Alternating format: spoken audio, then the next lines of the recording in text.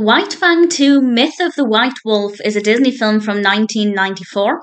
It's directed by Ken Olin, written by David Fallon, and it stars Scott Bairstow as Henry. We also have Charmaine Craig as Lily, and Ethan Hawke is in it. Not extensively, but he is in it.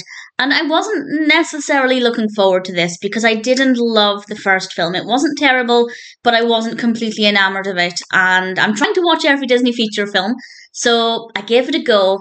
And while I can say it's fine, there's nothing wrong with it, there's nothing specific that I didn't like necessarily, I also wouldn't say that I enjoyed it very much. Sometime after the previous film, White Fang is now in the care of Henry.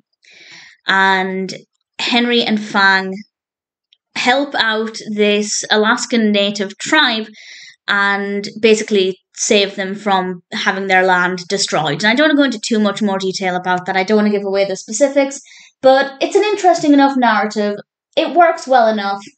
The pacing is fine. No issues with the pacing. And it's a relatively long film. It's about 1 hour and 45 minutes, which is, it's not horrendously long, but it's got a good length to it. But I feel like it was probably the right length, actually, to tell the story. I have no issues with the pacing. The characters are fine as well. I think Henry is a likeable protagonist. Fang is absolutely adorable, as always. I did like that about the first film.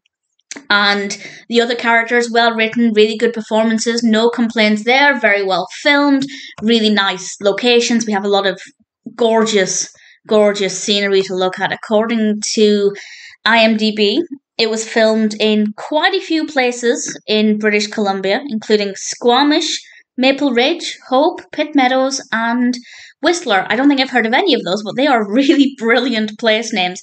Visually, it is quite satisfying. The narrative is okay, but it didn't really speak to me personally. I didn't personally find it to be the most engaging, but I do think that that's a personal preference thing rather than anything wrong with the film. I would like to know what you think of it if you've seen it. Honestly, I probably never would have watched it had I not been trying to watch every Disney feature film. Am I glad I had a reason to watch it? I'm neither glad nor not glad. I didn't hate it. It wasn't a terrible experience, but I didn't come away from it feeling particularly satisfied. Do I recommend it? If you liked the first film, by all means, I'd say check it out. It's not bad. There's nothing about it that didn't work.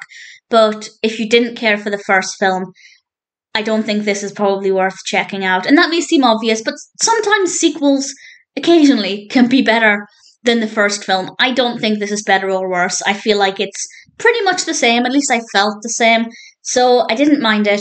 It's not terrible, but I didn't love it. I think that's more about my personal preferences. But if it sounds like it would appeal to you, if you like the first film, then maybe White Fang 2 is worth checking out.